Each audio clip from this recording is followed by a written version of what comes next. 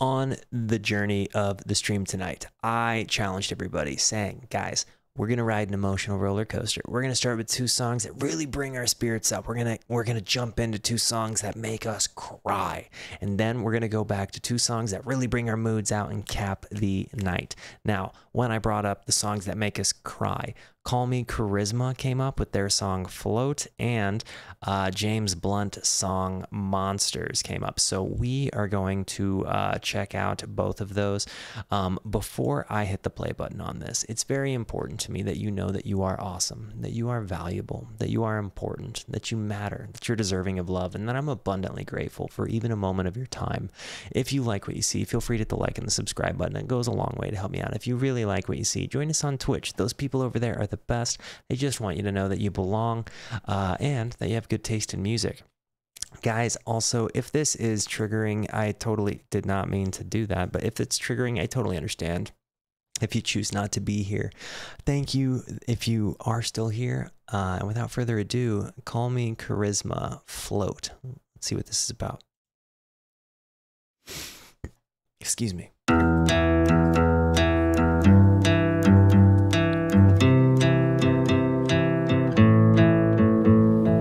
Fall into the deep end, feeling alive while you fight for your life as you swim back to the beaches. Don't be scared of the tide, just prepare for the ride as you float. I like when he said float, the reverb came on his voice there. I also really like that this got attention to it, that simple acoustic guitar, like just coming back into it. I just want to go back to the beginning of the lyrics because they were... Fall into the deep end, feeling alive while you fight for your life as you swim back to the beaches. Don't be scared of the tide, just prepare for the ride as you float. You float. You float. This is pretty heavy. I think I'm misunderstood. I think I'm just under good. I think I'm not so bad. Tell me what's wrong with that. I think I'm over my head. I think I'm over depressed. I know I overthink, spending nights over sins. Fuck. Wrong with that. I think I'm over my head. I think I'm over depressed. I know I overthink, spending nights over sins.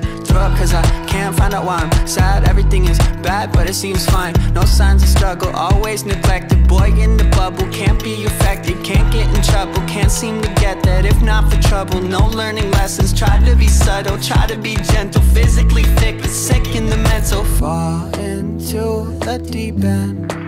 This is... feeling alive while you fight for your life as you swim back to the beaches. Don't be scared of the tide, just prepare for the ride as you float. This is really, really, really, like, it's a deep personal song. I very much find myself relating to those. They were not consistently, right? But like, I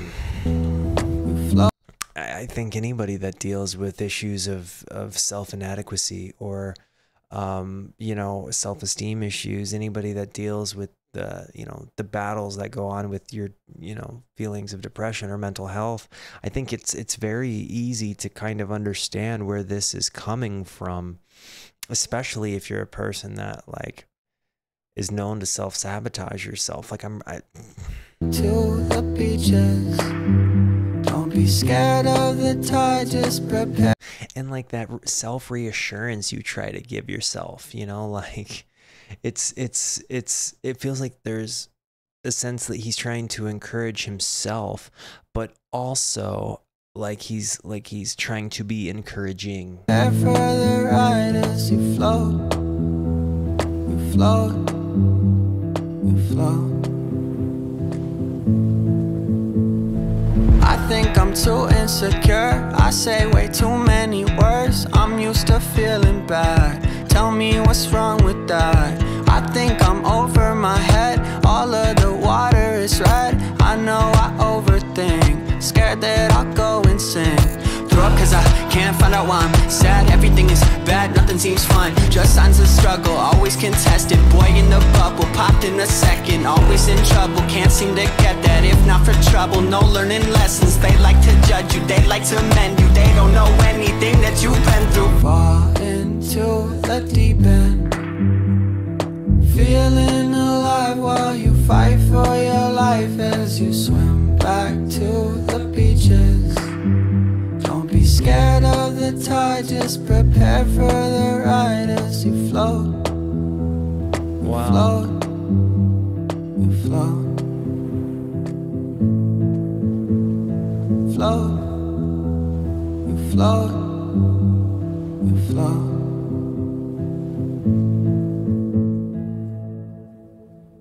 I gotta be honest, I felt like that was very, very, very eloquent. I thought that that articulated very well what that mentality is like. I absolutely resonated with that. I don't know that it was a song that would necessarily make me cry, right? But like I absolutely felt like that was a song that had some relevance to it. There was a sense of earnesty and raw, right? Exactly. I feel like that was, yeah. I mean, and again, to sing about something so real can be a big risk, right? Because like I feel like a lot of times guys specifically write about their feelings or feelings of inadequacy or self-doubt or self-loathe. They're kind of called a little bitch for it. And that's not okay by any stretch of the imagination, regardless of your view of the world. Nobody should just be called a little bitch.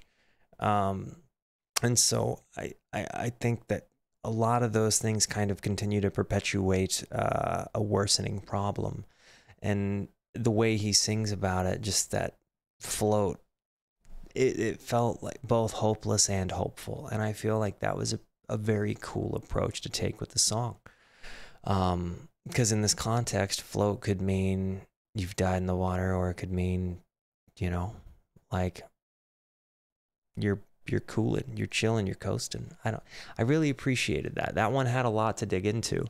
Guys, thank you for being here. Thank you so much for the positivity you show both to me and to one another. Continue to be the best. And if you have any other Call Me Charisma suggestions, I'd be interested. Thank you. Leave them in the comments. I love yous. Goodbye.